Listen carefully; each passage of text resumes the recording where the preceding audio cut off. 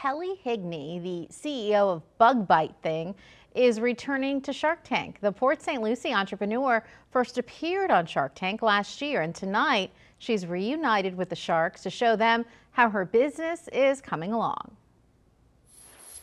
Bug Bite Thing, an insect bite relief tool, is being featured once again on Shark Tank. This time, the company's CEO, Port St. Lucie resident Kelly Higney, is giving an update on her multi-million-dollar enterprise. We're going to be launching into big box retail this year.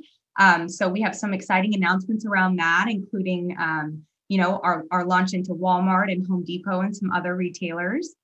Bug Bite Thing is a tool that extracts insect saliva or venom from under the skin, which then helps alleviate the body's reaction to bug bites and stings. Kelly pitched her chemical-free product in 2019 on Shark Tank. It ended up doing so well, all of the sharks wanted to invest in her business, including a golden ticket offer from one shark.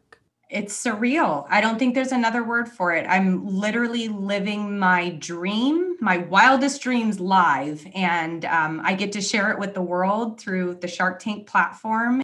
Kelly says her business has since taken off since being featured on the show, and she's excited to show the world the growth of Bug Bite. I mean, just a few short years ago, I was running this entire company from the garage of my house. I mean, I'm self-taught. I don't have a business.